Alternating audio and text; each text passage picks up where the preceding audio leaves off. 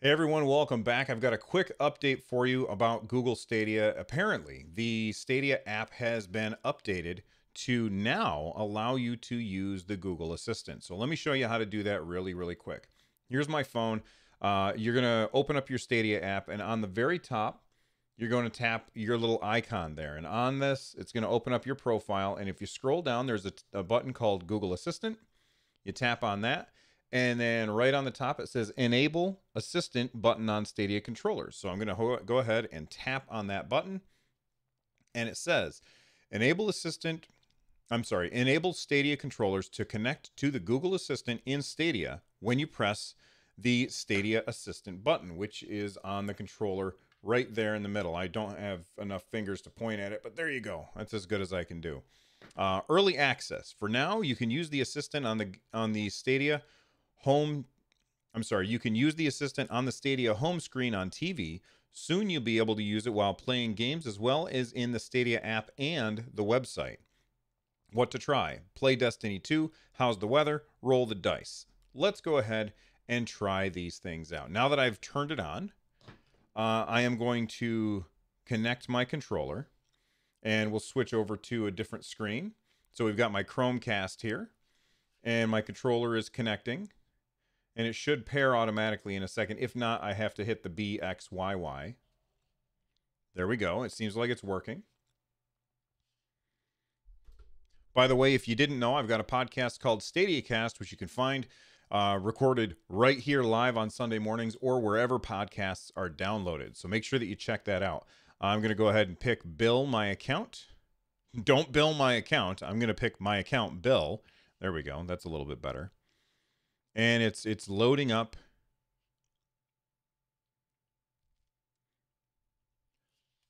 Someday. There we go. All right. So now we have loaded everything up and let's try it out. I'm going to hit this button. Do I have to hold the button?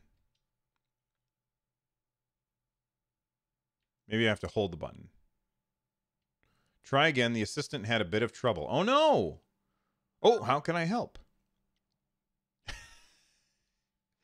All right, well, that's not what I meant. Try saying, "Tell me a riddle," or "What's the definition of serendipity?" All right, let's try playing Destiny 2. Play Destiny 2. Oh, there was a glitch when trying to talk to the server. I've been getting this network error every once in a while, and basically what it makes me do is reboot Stadia. So I'm going to reboot Stadia, and we'll shut down Stadia. We'll turn it back on. We'll see what happens. Usually, when this happens, what I have to do is open up my phone and start the app from there. I'm not sure what is causing this, and I've been a bad tester, and I've not actually reported this to Stadia, given them the feedback. Which, by the way, if you did not know, there is a feedback button right in your Stadia app. So if you go back to your Stadia app and you tap on this little, for me it's a little dinosaur, it's your avatar. You tap on that avatar right there, and then you scroll down. There is a feedback button for you to hit that feedback button, and then you can put that information right in there. I'm not going to do that right now, though, although I should do it later. All right, let me turn my Stadia controller back on. And now it's going to try pairing. We'll see if this works. Listen, I've been called a shill for Google Stadia. I've been called a hater for Google Stadia. One thing that you know is that it's always going to be honesty from me. If things don't work well, I'm going to point that out. If things work well, I'm going to point that out as well. We're having trouble connecting, but try again in a few minutes. What the heck? There we go. Sometimes I wonder if this is what's going on my network right now. So like right now, my son is probably downstairs watching YouTube and playing Fortnite at the same time. My niece is probably down there doing the same thing. So, or well, probably not the Fortnite part, but probably watching YouTube or TikTok or whatever. All right, we've got it open. Let's give it another shot. I'm gonna hit the assistant button. Oh, this is This was just blinking white. I wonder if I was not quite connected yet. Play Destiny 2.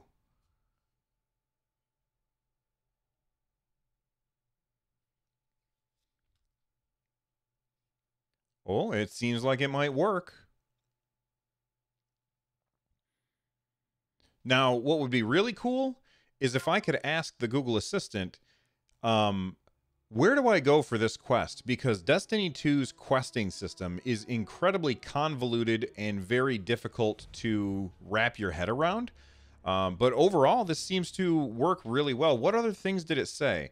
I know it said check the weather, but that's going to give out my location, so I'm not going to do that. What other things did it say?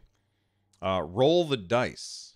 I think that's just default Google Assistant stuff, but we will see. All right, well, it looks like we're in. You know what I should do? All right, here's a thing that we can test. Okay, I don't care about that. So let me look at my stats here. Oh my God, get all this stuff off my screen. Get away. Here we go. All right, so in Destiny 2, we've got a bunch of different stats, right? And I wonder what mobility does. So what if I hold down the assistant button and see what it does? The assistant isn't available in games yet. Try on the homepage. So, okay, it's still a work in progress. We're not going to be able to say, hey, how do I do this? But you know, I think that slowly they are rolling out features. Honestly, I'm surprised that this feature came out today. I'm a little concerned at how it didn't work very well, but that also, it might be what's going on my network right now. But anyway, that's how you get it turned on. And I gotta go back to let me close the game down.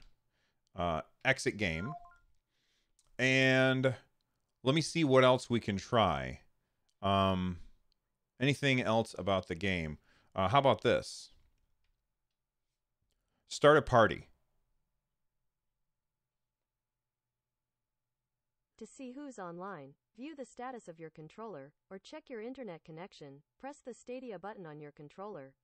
Okay. Let's see. What else can I ask? What does mobility do in Destiny 2? According to Destiny 2 Wiki, mobility is a stat. It determines your movement speed and initial jump height. It is similar to agility of Destiny 1. Okay, this is really cool. Because once it's available in games, being able to hit that button and look it up is going to be fantastic. So I'm going to start Destiny 2 back up, and I would have to go looking all over for that bit of information to figure out what the different stats do. What kind of things do you think would be a good ability for that button to what do you think that should do? What are some cool ideas that you have? For those of you that don't know, Google has said specifically that they watch our channel, that they listen to our podcast. So if you've got ideas, put them in the comment section down below and let them know this is how we should use this button. Give them as many ideas as possible. Okay, before I wrap up the show, I'm just going to show you all of the steps that I would have to go through in order to find out what mobility does in Destiny 2. And being able to just hold down that button and check is really, really cool. All right, so I'm going to go in here. I'm going to click on where, you know what, I don't even remember. Okay, well, I guess it's not as, I thought I saw it someplace else. Maybe it was gear stats? No. But I could have moused over it instead of asking it with a voice command. But, you know, I might not know to mouse over it. I never noticed that these were even here before, these little numbers. But now I know. Knowing's half the battle.